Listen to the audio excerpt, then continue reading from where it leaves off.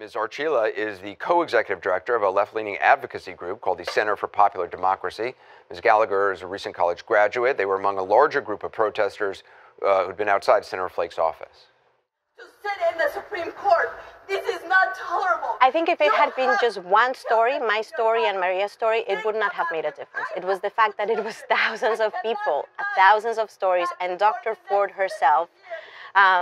And I felt a sense of relief and a sense of possibility. I was reminded that it is through us standing for ourselves, for our lives, for the lives of others, that we make change in this country.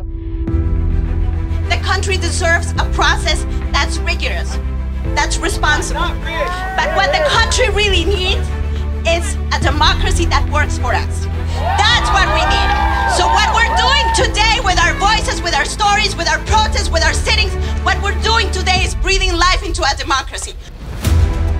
We see in each other's faces and hear in each other's voices that change is on the horizon, and we won't back down until it is reality. I could feel the collective energy of positive change in the midst of what looked like chaos. When we are empowered, we empower others, and they empower others in turn. And I think we have a revolution. We are building a story of us and giving our country a great opportunity to become a nation where we are all free.